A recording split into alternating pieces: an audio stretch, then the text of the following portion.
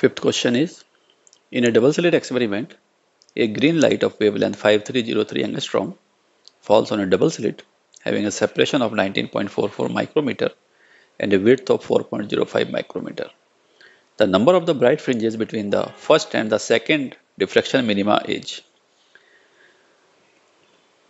If we draw the figure of the problem, we have two slits which has a separation d,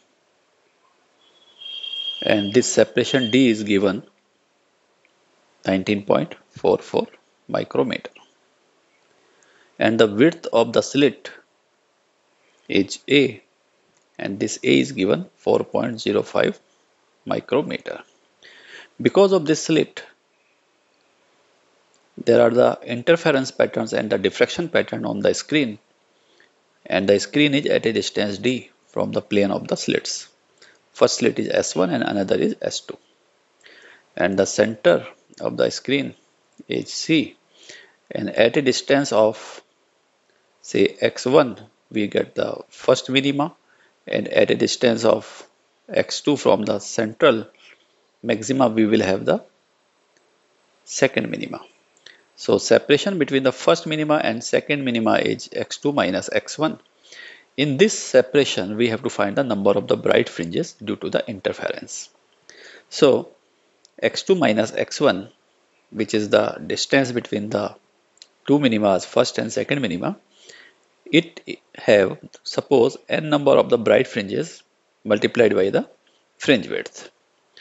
So we can write it is n into fringe width beta is, we know it is d lambda by small d. So we can replace beta by d lambda by small d. Now we have to find the x2 minus x1.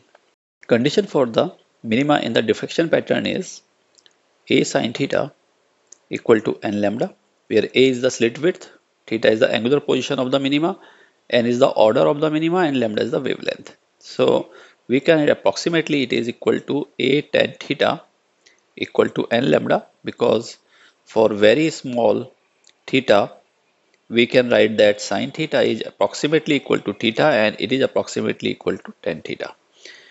So it will be equal to a into, and this tan theta is the perpendicular by base. Perpendicular is xn, position of the nth order from the central maxima C, divided by the distance capital D, and it is equal to n lambda, or we can write xn is equal to n into d lambda by a. So x1 will be equal to, if we substitute n equal to 1 we will have d lambda by d, and x2 will be equal to 2 into d lambda by t.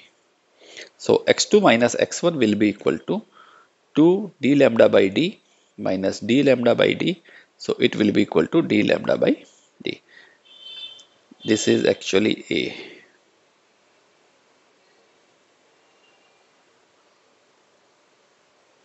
And now we replace the value of x2 minus x1 here. So we will have it is d lambda by small a. So this implies that now we have to find the number of the fringes between the first minima and second minima. So we have to find the n. So n will be equal to d lambda by a divided by d lambda by t.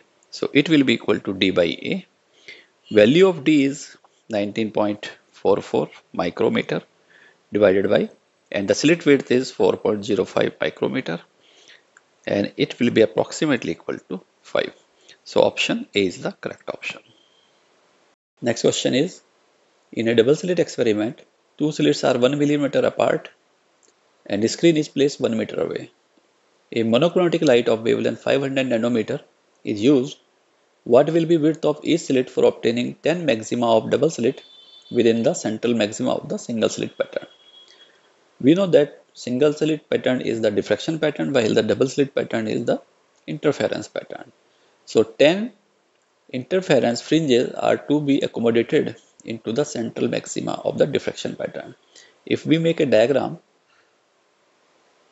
of the diffraction pattern, then from the central point C, the diffraction pattern is having the central maxima, then secondary maximas, and between maximas there are the minima. So this is the minima 1, this is the minima 2, Similarly, on other side also minima 1, minima 2. So width of the central maxima is the distance between the two minimas on the either side. So this will be, if the distance of the minima from the central point is x1, so total distance will be 2x1. And we know that from the condition of the minima in diffraction pattern, it is a sine theta equal to n lambda. For first minima, it will be a sine theta equal to lambda, or sine theta is equal to lambda by a. For very small angle, it is approximately equal to tan theta equal to lambda by a, and tan theta can be written as perpendicular by base, where perpendicular is x1 by base is the distance between the screen and the slit plane. So it is x1 by d equal to lambda by a. So x1 will be equal to d lambda by a. This is the position of the first minima from the central point. So as per question, tan into fringe width of the interference pattern beta, it is to be accommodated into the width of the central maxima, which is equal to 2x1. And now substituting the value, we will have d lambda by small d, it is the fringe width in interference pattern, will be equal to 2 into, and x1 is d lambda by a. D lambda is common, so it gets cancelled. We have to find the width of each slit. So that means we have to find the A. So A will be equal to 10, 2 into D by 10. And substituting the value of D, it is 1 millimeter divided by 10. It is equal to 0.2 millimeter. Hence option C is the correct option. Next question is, a parallel beam of fast moving electron is incident normally on a narrow slit. A fluorescent screen is placed at a large distance from the slit.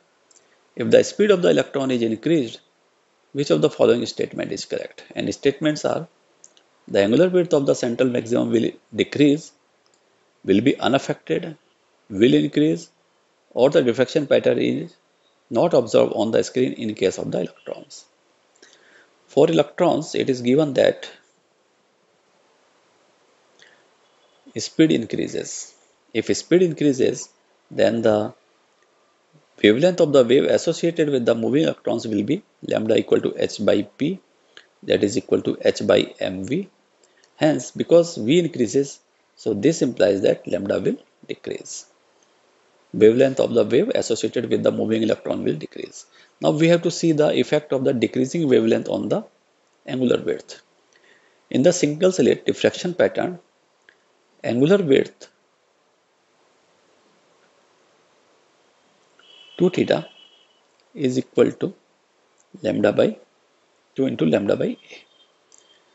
And because this angular width is proportional to lambda and lambda decreases, this implies that angular width will also decrease. Hence option A is the correct option.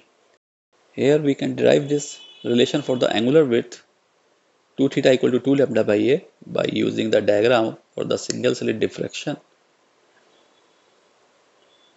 In the central point C, and at point P we have the first minima, and at point P we have the first minima on the other side. And this minima has the angle theta with the reference direction. So using the condition for the minima in the diffraction pattern, it is a sine theta equal to n lambda.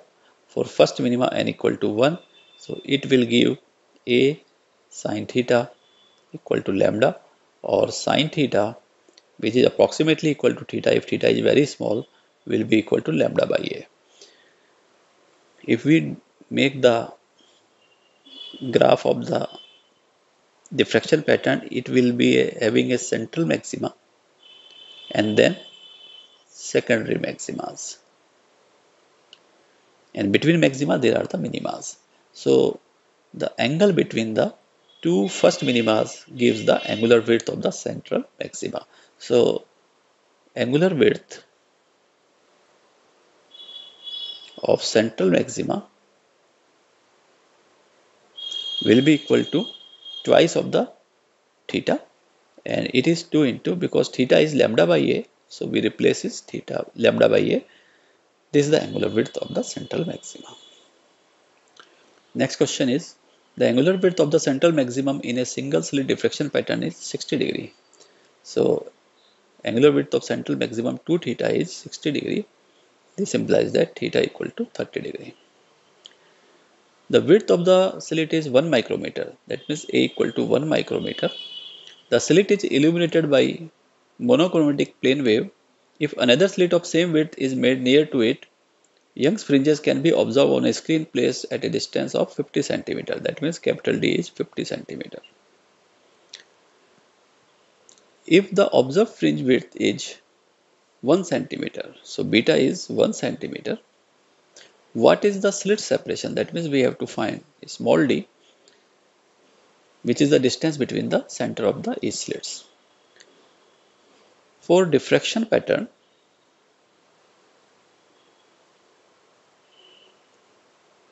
we know that condition for minima is A sin theta equal to n lambda. For first minima, n equal to 1, hence A into sin theta equal to lambda. This implies that A into sin 30 degree equal to lambda, or we can write A by 2 equal to lambda. This is the equation number 1. Now for interference pattern in double slit, we know that fringe width beta equal to d lambda by small d.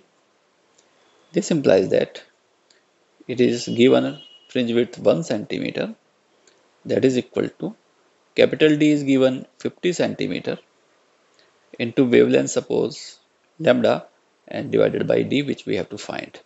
So this implies that because this is centimeter, so we can write that d equal to 50 lambda. This is the equation number 2. Now we have to find the small d. So divide equation 2 by 1. We will have d by a by 2. This is equal to 50 lambda by lambda. This lambda and lambda get cancelled. So this implies that small d equal to 50 into a by 2. And this 2 also get cancelled. It is 25. That is equal to 25a. And a is given 1 micrometer. So it will be 25 micrometer. Hence option A is the correct option.